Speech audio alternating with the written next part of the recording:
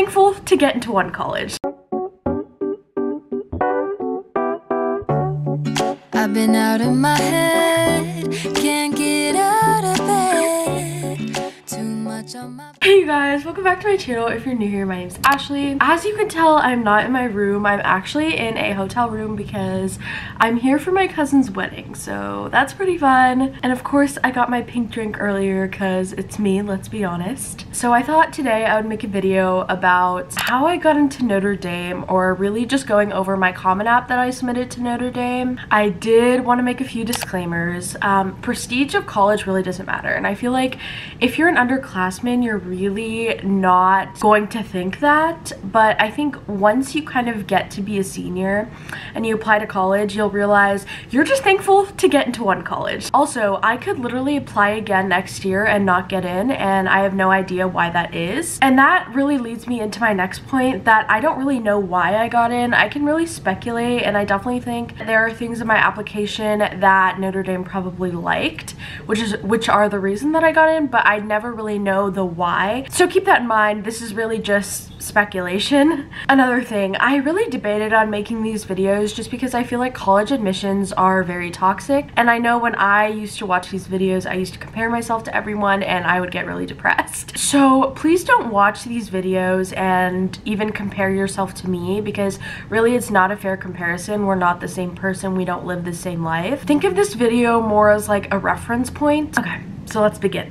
Let's go into my background first. So I'm Indian. I went to a public high school with a graduating class of around 500 in a suburb of Texas. I'm not a legacy student, so no one in my family went to Notre Dame. And I'm also Catholic. I just thought I'd mention this just because Notre Dame is a Catholic school. So in case that really impacted my decision, thought I'd say it.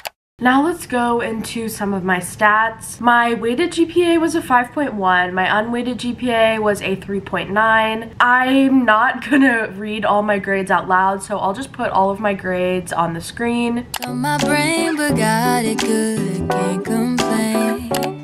It's like I'm losing my mind, and time's hard to find. What's a girl gotta do? So I only really showed you my grades for freshman, sophomore, and junior year because I applied early action.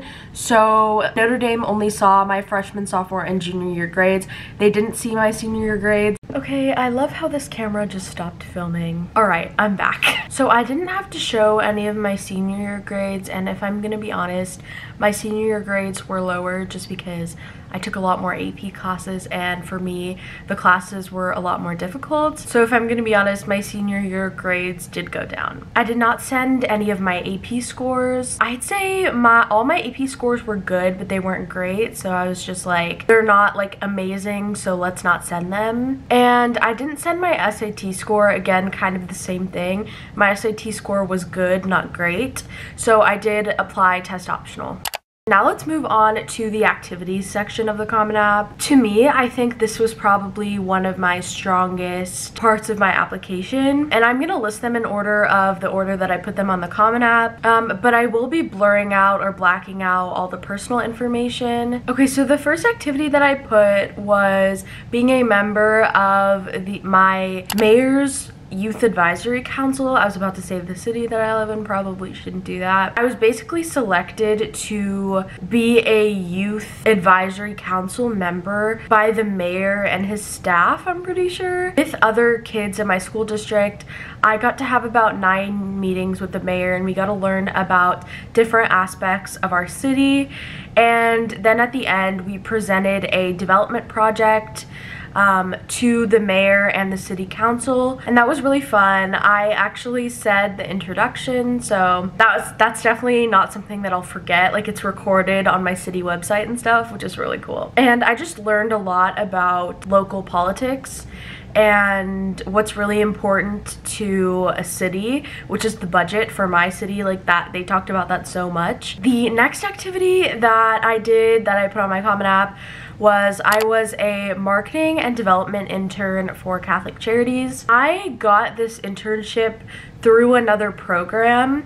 I don't want to say the name just because you kind of know what city that I live in, but I had to go through like 2 or 3 rounds of interviews, and we had to rank the internships that we wanted, and this was my first choice. So the fact that I was able to get this, I was like beyond excited.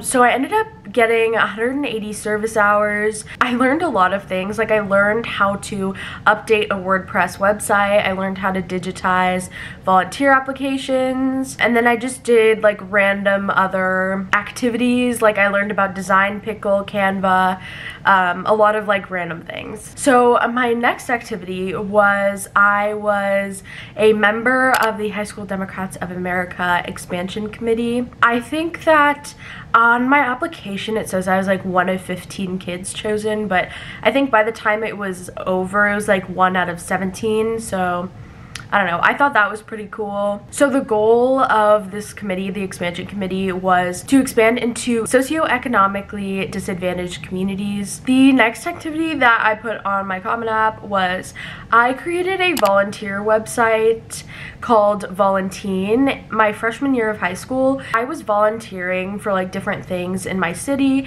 and all my friends were like, oh my gosh, I didn't know there were volunteer opportunities in our city, just because we live in the suburbs. So usually whenever we'd have to volunteer, we would have to go into like a larger city that's like 45 minutes away from us. So I basically made that website and I put a lot of different like volunteer opportunities in it, and it actually ended up being published in my school yearbook, which is pretty cool. The next activity that I put was being a content creator on YouTube, which is pretty funny. But yeah, so at the time I put 9,700 subscribers, 1 million channel views, 6,200 watch hours, and then I put like the amount of money that I earned at the time that I like submitted this application. Next, I talked about this in one of my other videos, but I was a nonprofit representative for NHS. So basically, I was helping facilitate a food drive between my school's NHS and this nonprofit.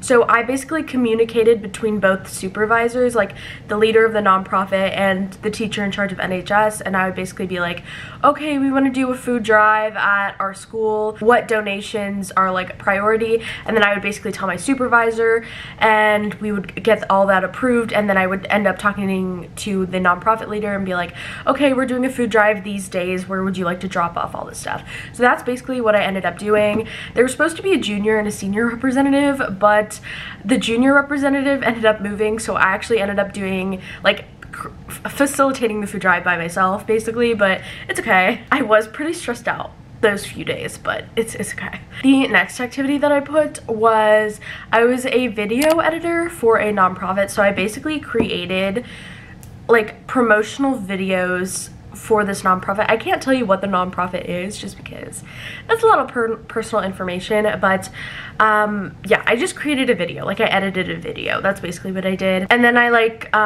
organized photos, and yeah.